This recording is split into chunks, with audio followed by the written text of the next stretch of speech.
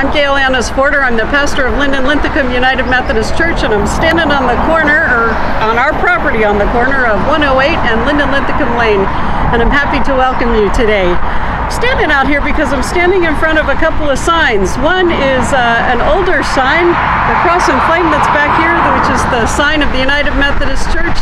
It's a little bit weathered, so I'm thankful for all of the people who have worshiped in this place for a long time.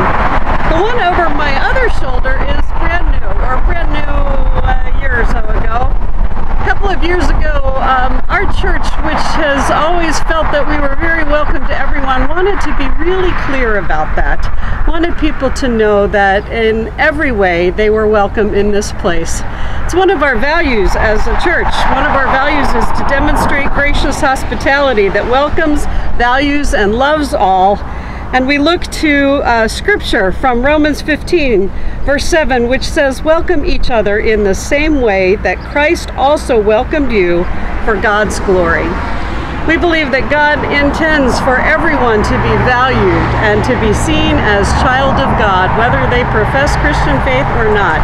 And that's who we desire to be in this place.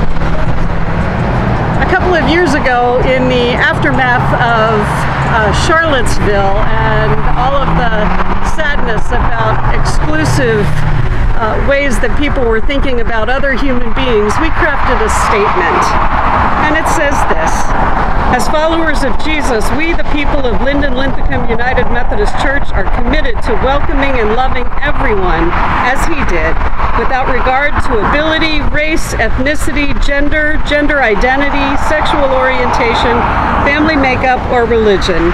We embrace the principles of love over hate, inclusion over bias, respect over prejudice, equality over bigotry, and caring for all.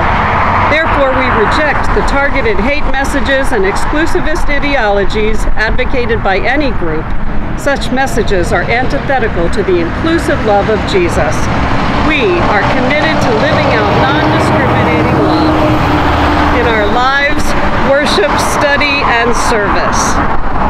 That's who we want to be, and we know we're not perfect at it, but we keep working at it, and we keep thinking about it and talking about it, and we keep trying to demonstrate the kind of love that we have received in Christ to others. And so as I stand here and I think about those who have worshiped here for a long time, and I think about the folks that we want to make sure are included today, I am praying that we will be the kind of witnesses that God has asked us to be, and that we will continue to love expansively as we have been loved. Amen.